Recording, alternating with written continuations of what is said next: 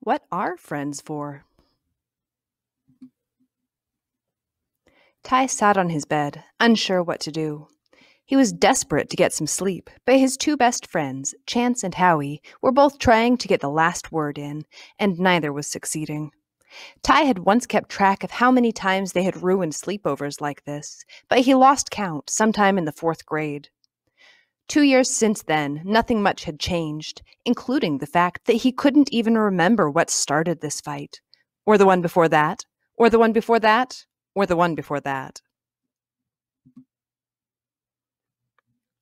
Your parents won't even let you leave the house without washing your hands twice, Howie yelled, inching toward Chance.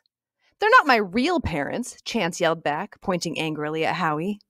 Oh, that's right, Howie said, popping a half-finished candy bar out of his mouth, spraying crumbs while he spoke. They were the only ones who wanted you. At least they picked me. Yours are stuck with you, Chance replied, tears welling up in his eyes.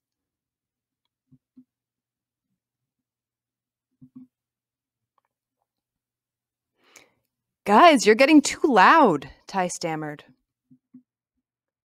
Mom said if we ruined this sleepover, then we could never... No! If they wanted, they could be like your parents and pick up another one, but they don't. It's just me.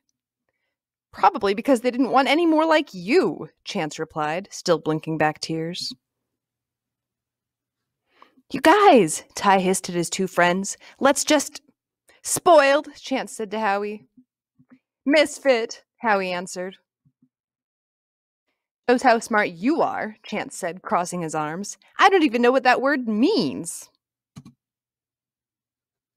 While his two friends argued, Ty sadly stared around his bedroom.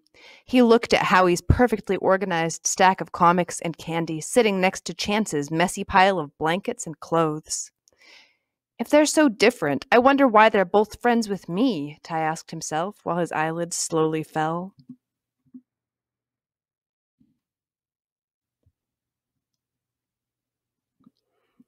So, Ty, what do you think? Howie asked, spraying crumbs all over Ty. Ty started. Yeah, what do you think? Chance said, now right behind him. I think, Ty said quietly, looking back and forth between two sets of eyes. It's a really cool idea. From both of you, that is, he finally said, and immediately felt silly. What did I just agree to? Ty thought to himself.